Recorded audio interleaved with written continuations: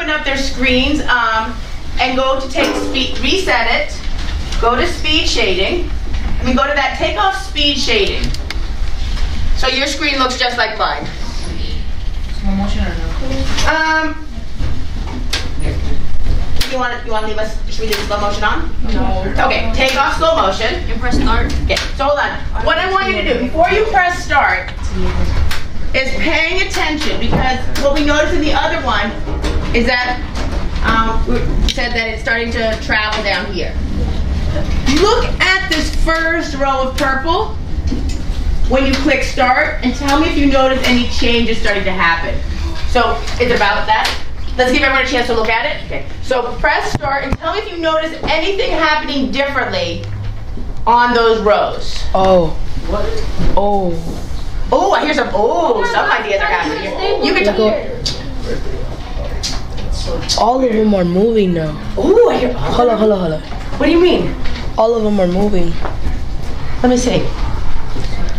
Like it started off like, I just seen like a shockwave just going down, and then I just see like, by time, each section just moving like. At first, that's what you meant by shockwave, like each section starts to move? Can you guys reset it so I can see that?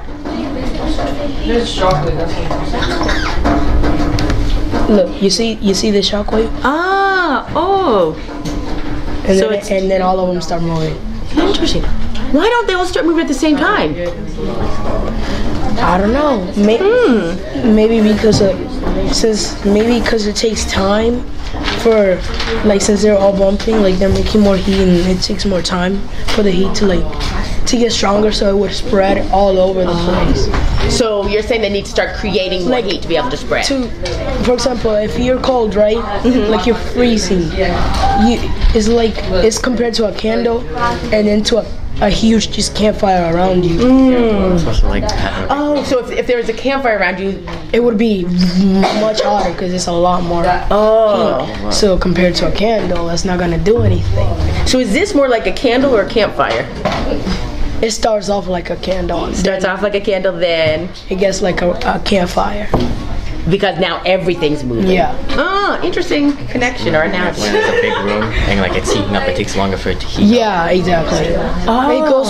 It goes like from a candle to a campfire, like I'm saying. It goes from little to big. Okay, it's a little big. And you're saying if it's a bigger room, it takes longer to heat up. So what if I had just the same amount of green, but the whole bottom half of that screen was purple?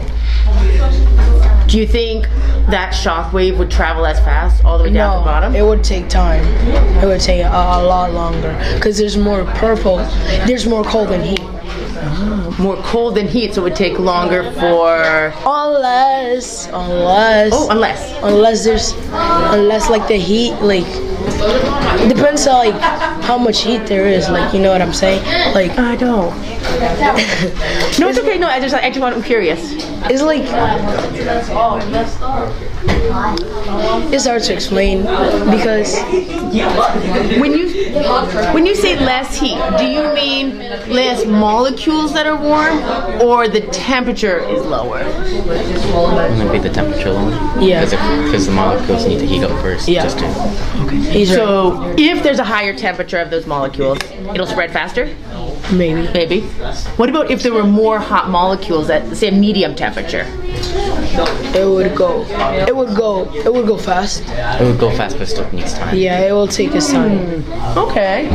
I like thinking about that, like the candle versus the campfire, or how a bigger room takes longer to heat up.